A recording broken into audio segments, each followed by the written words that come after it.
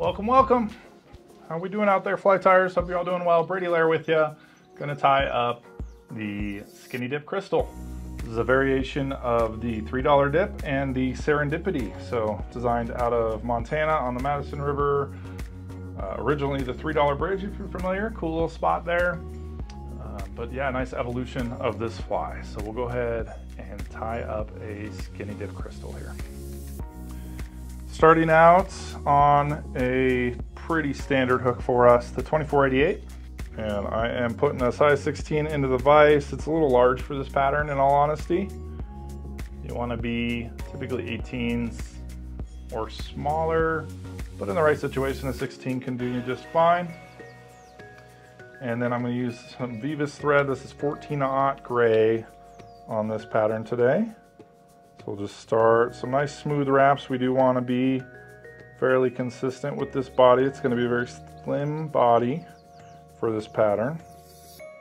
So I like to walk on back, and then I have a couple of materials I'm going to tie in on the back and work my way forward on. The first being the wire, so the segmentation to this fly. And we have the UTC wire in small silver there. So I'll take a little bit of that. And you can upsize or downsize this wire. The small is good on the 16s and 18s, but if you get smaller than that, you definitely want to go with a smaller gauge wire.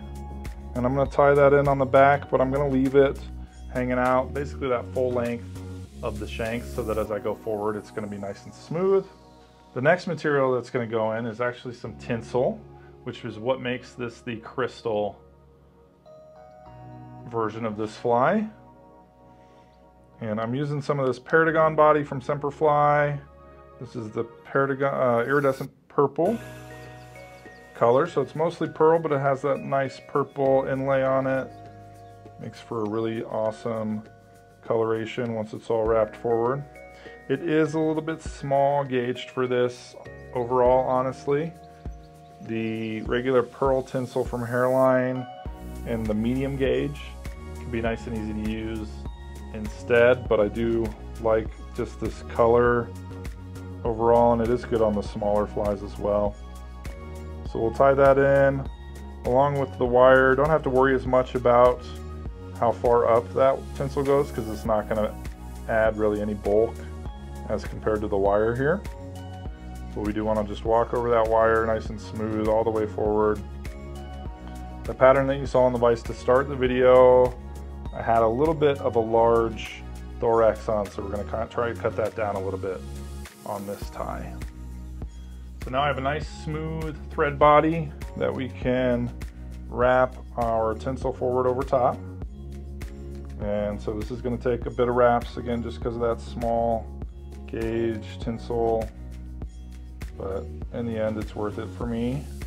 It's a very subtle, clear body on this fly. You can do some different colors and play around with it, like anything in fly tying, you know, sort of take from what works, adapt, and, you know, create your own. Or if you're one of those people that just wants to stay true to the pattern exactly, you know, there's a lot of good reasons for why things have been developed over time. But this gives a nice clear pearl body, very subtle, keeps it similar to like an RS2 coloration, but it has just a little bit of shimmer underneath there. We'll take that up and capture it off, leaving right about one hook eisen distance. I think is going to be good to avoid that large thread head.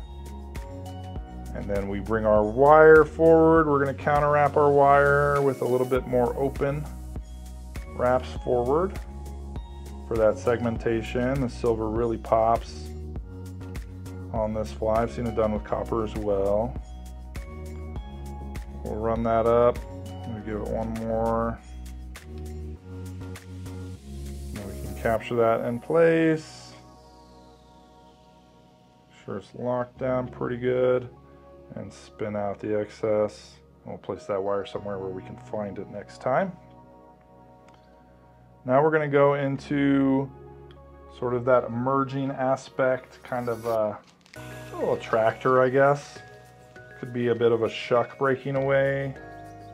But just one little piece of Krystal Flash in UV ultraviolet. We'll go ahead and snag half of it on one side, walk forward a couple of wraps, pull it back over to the other side, just a couple of wraps back, and then we can trim that somewhat short. We're going to leave it fairly long, but we can trim it down like so. I don't know if anybody else is familiar with the ice fishing tag end theory, but whenever I have a bug like this where I can leave just a strand way off that might tickle, the idea is that you're just going to tickle a fish and they're going to turn and strike. So I'm not opposed to the idea. I don't know if I've ever seen proof of it, but I like the idea. And we're going to add a little bit of elk hair, so this is true to the pattern overall, any variation of it. Pretty sparse elk hair. I like the bleached for this, just a nice bright bug overall, but really I only have about 10 strands or so of this elk hair. And then I'm going to come in and I'm going to clip off the tips because I want to tie it in on the tip end. It's just a little bit more fine that way. It's going to help me avoid a larger bump overall. And we'll come right up over top of it. So we can capture it. We'll spin our thread counterclockwise, and that'll help get it to jump rearward on the material. So we'll capture it. I don't want to bite down into it too much because I want to be able to wrap over top of all of it. So you have to be a little bit ginger with this moment. We'll pull it all up and really bite into it now. And then we just want to cover over all of that exposed bleached elk hair and make a decent thread head there without going too crazy on this fly. I always make a big bulbous thread head. And we can come in and whip finish it off. Just a few turns like so. Nice and tight.